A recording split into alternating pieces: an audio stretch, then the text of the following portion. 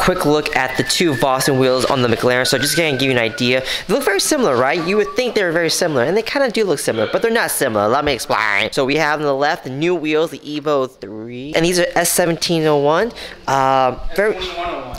S21-01. Very similar, but very different in the sense that these are both 5 spokes, and they're very open looking. But if you look at how these spokes are, they're kind of V out, and they just go straight out, whereas this, they V out, and they kind of come back in a little bit. They kind of angle back in, so it's a little rounder, I would say. Finishes are different too. This is a matte gunmetal, and this is a satin black.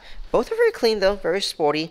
The center caps are the same, except this is the red V that I told you guys about. That is standard. Normally it comes red, but we got them changed to gloss black just to kind of keep it the whole, you know, blackout theme. And it makes the white V pop a lot more too, mind. Whereas this one kind of focuses more on the red. So I like this. It's clean. You have a lot of cutouts here for lightweight savings, I guess you can say. Whereas this one has more of the cutouts in the middle here with the undercut. This doesn't have the undercut in the center, but they have cutouts around the edges. If you do like the cutouts on this, but you like this design, they do have an R series which looks like this right here with the cutouts, so you get the best of both worlds, guys. You still get the smooth smoke designs, and you still get the cutouts like you do with the S21-01. It's gonna make the calipers pop a lot more.